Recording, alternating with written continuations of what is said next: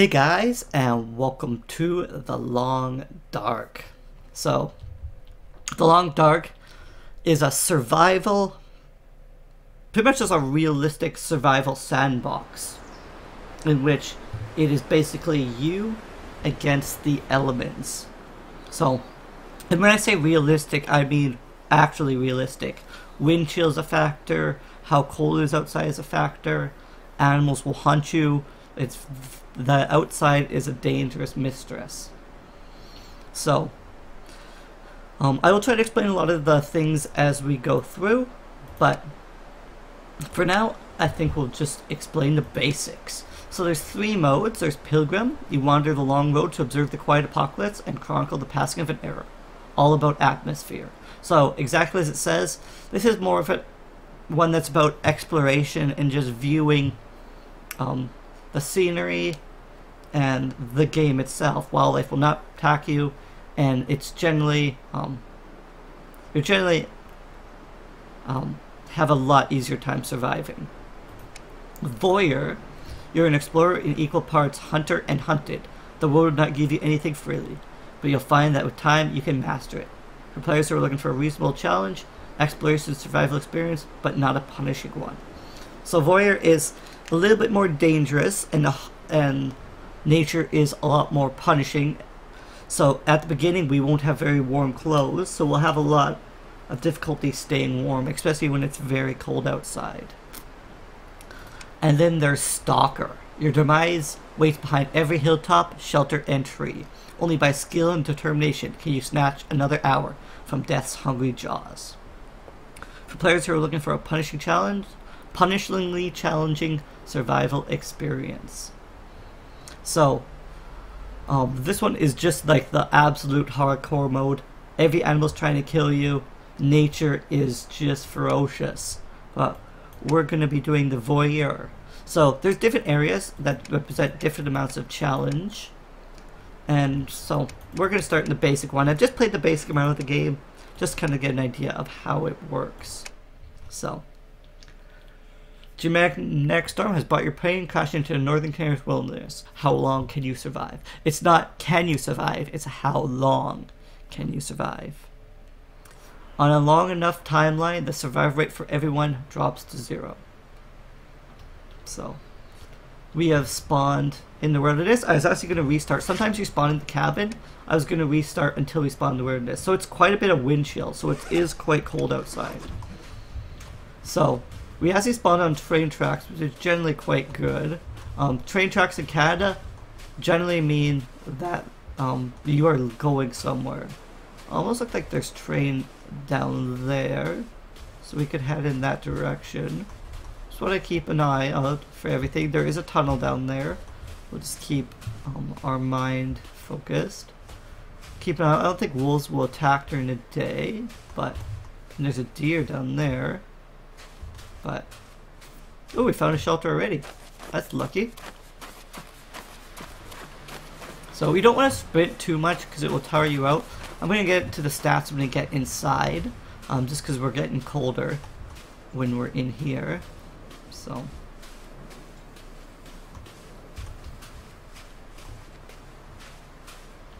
oop, gotta walk up the steps. Let's open the front door. Okay. So this is a camp office. So let's see how warm we are in the camp office. Okay, so air temperature is -3, but our clothing provides 3 degrees of bonus. There's no wind chill since we're inside. So I'm going to quickly explore here. So antiseptic is useful for if you get a wound that it gets infected. So that's the radio there. Stacy's grape soda, sweet quality Vic, full of high fructose corn syrup. And that actually, this would be a good thing. So items like this you can break down, but we do not have a hatchet. Whether you'd want to do that as well is questionable. Stoves you can use to start fires to warm yourself up, but you need wood, which is actually wood here. So we probably will start a fire here shortly, just so we can actually get some water. So there's a line, a whetstone, and a hook, as well as a drawer. What have we here? Some lighter fuel is useful. and a lantern. So we want to take that here right away. And one thing we can do is, weight is also a constant threat. The heavier you are, the more you have to carry. So 9.2. I'm not sure if filling up your lantern makes it lighter or not, but we are going to refill our lantern. I doubt if it make you, yeah. It makes you very slightly lighter because you're not carrying the container, but yeah. Energy bar, Nobody needs this anymore. antiseptic, bandage. Okay, so we found some stuff. I'm going to leave this whetstone line and everything here because I'm going to be using it here, and I'm nowhere near going to be able to fish. So I have low volume fuel source necessary for help start fires. It's mostly used for when you're outside and you're having difficulty, if for some reason you really need to start a fire outside, which again I do not recommend because starting fires in the middle of an open field or something would pretty much mean so your fire's likely going to go out, but it's also losing all its heat to the surroundings. So you generally want to start fires in places which are smart, or inside. But there's a jerry can. Can contain kerosene fuel for oil lamps. We're going to be dropping a lot of this stuff here shortly, but it's easier if you kind of make a pile of stuff. That's what a lot of people said, because then you're not walking around wasting time. Any time you waste is calories. If we look here, you can see our calorie store. It's slowly ticking down. So we're getting a little bit warmer as well, but we're not too hungry, not too thirsty. Ooh, a dead guy. So he either froze or starved, or possibly both.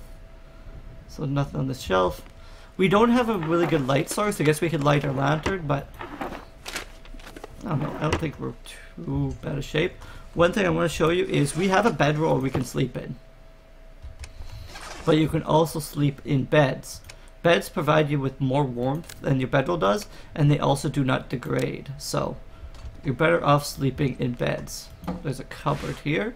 Down ski jacket. Downfield ski jacket, dynasty the core warm, but minimal wind blocking capabilities.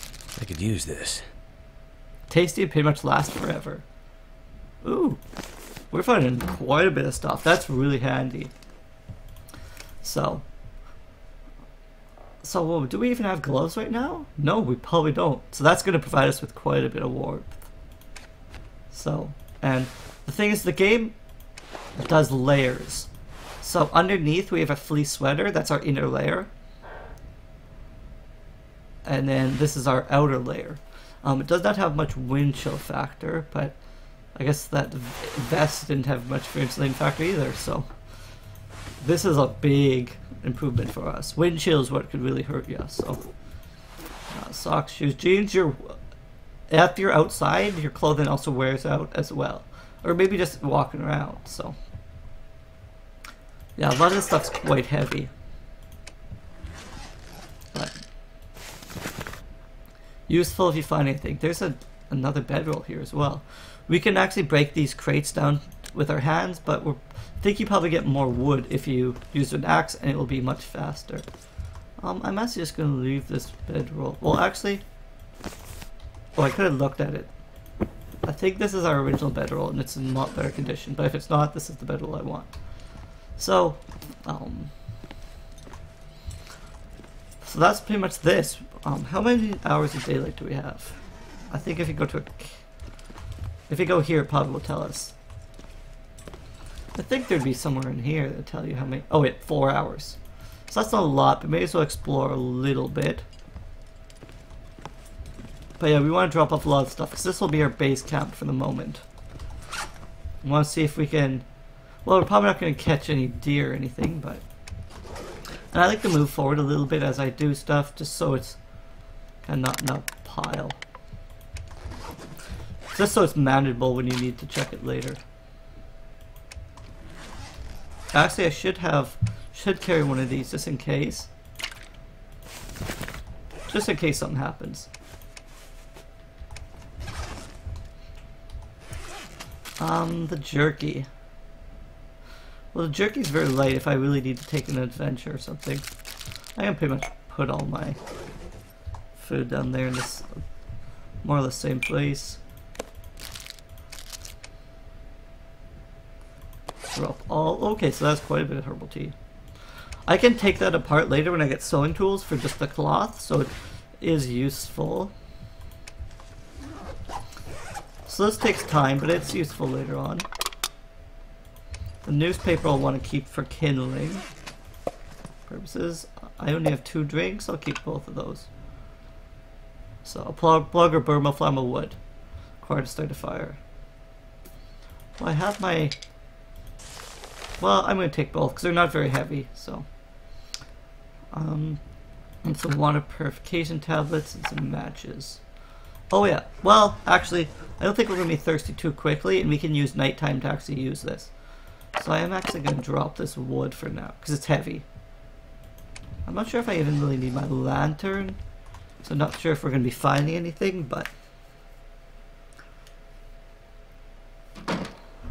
One thing we'll have to do is keep track of time, because we can only travel for about an hour and a half, because we want to be able to get back before it gets night.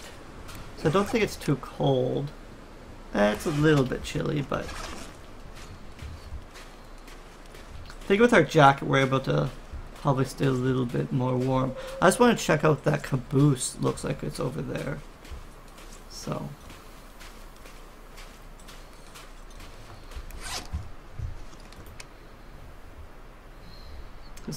yeah. So... Is that some wood over there? I guess I can go over there and pick it up another time. Almost like that's some wood you can pick up. Because without a hatchet or anything, I might have difficulty getting wood. How much time has passed, just so I know? Okay, so not that much time has passed. You can lightly jog a little bit. I don't think you want to jog a whole bunch, but... jogging a little bit I don't think it's the end of the world. You just don't want to really tire yourself out, and then even if you get cornered or something. I'm guessing that's wood I can pick up.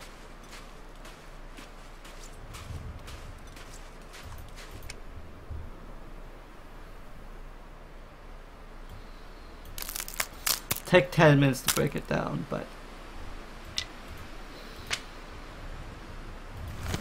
just to have some sticks for...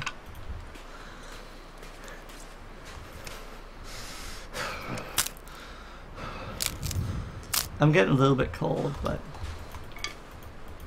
And the neat thing is you can usually find your way back if you go somewhere by your footprints. That's another thing if you're not paying attention to where you're going. So yeah, sticks aren't great for wood, but... So I don't really want to break down too many more branches. Holy shit. The wind just really picked up.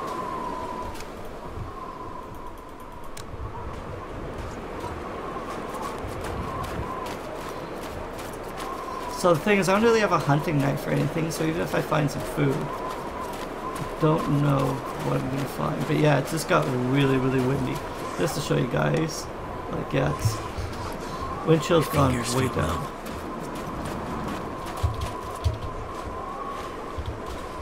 So there's been a derailment here.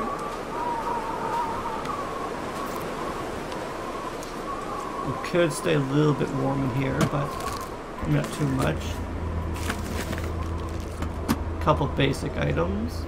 Rifle clean kit, compact toolkit used to keep rifle in good working order. We get a rifle that's useful. Dog food.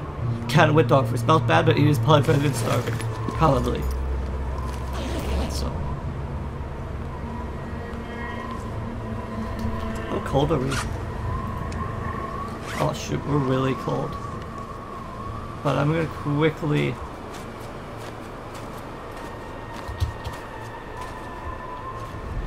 Oops, shoot, just hurt myself. Can we not get into this other train car?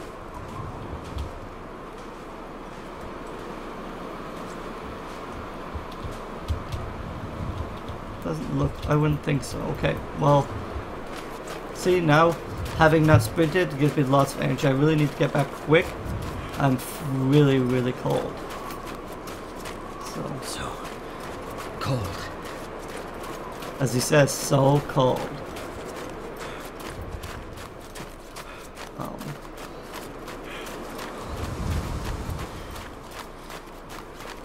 So you don't really want to stint too much. You won't want to totally exhaust yourself. But so yeah, the wind. So we weren't too bad. One change in the wind, and we were very, very cold. Didn't really find anything, but that's just how things go. Almost looks like there's ice fishing shacks or anything over there, but I just wanted to quick go to that trade because I thought it would actually have some stuff. But just want to get in before I get too cold. We can actually light a fire when we get in there. So.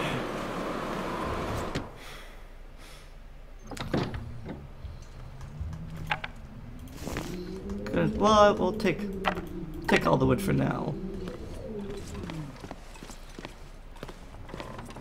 So, if you look, we are not a lot warm. That jacket's really helping a lot. So we'd be warm enough, but we need to start a fire anyway, so we can actually use our sticks, which are only 7 minutes of fuel, or our wood.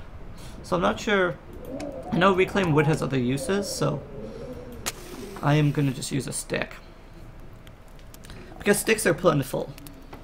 With reclaimed wood, we'll have other purposes later on. So.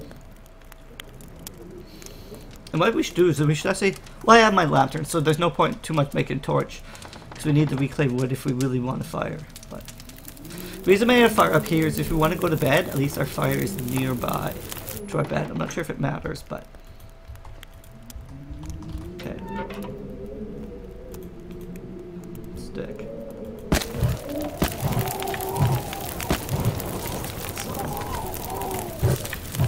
Well, I probably want to melt quite a bit of snow. Why don't we just use all our sticks? So I want to get quite a bit of water. So every half a liter of water takes 5 minutes, 10 minutes? So why don't we just do 3 liters for now?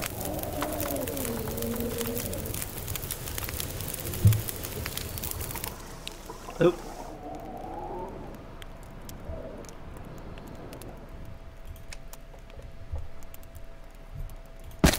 We can add a little bit of fire.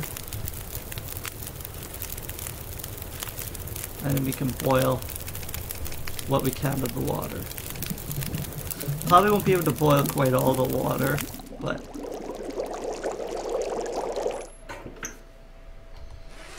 Probably got a lot of the water boiled. What? It didn't boil any of it? Because it didn't complete?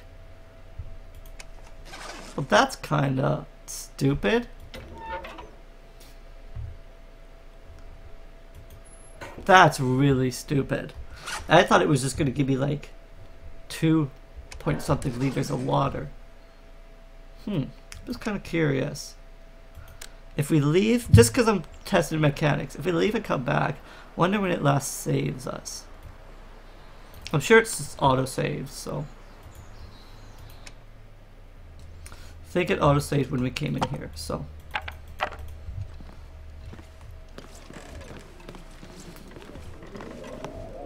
Okay.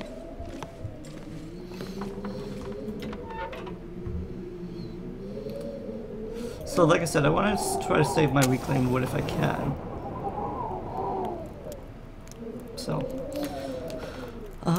So we're almost to 3 liters of water. So if we do 2.5 and add 1 reclaimed wood, oh, we didn't actually succeed. Did we lose our stick? No. But we did lose a match. So that shows you aren't always successful. So.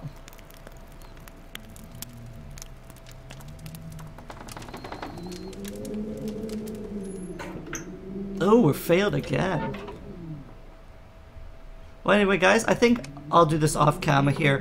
I'll start the while boil the water, because I'm sure you'll see more of this. So we're back in the next episode for more. Thanks, guys. Later.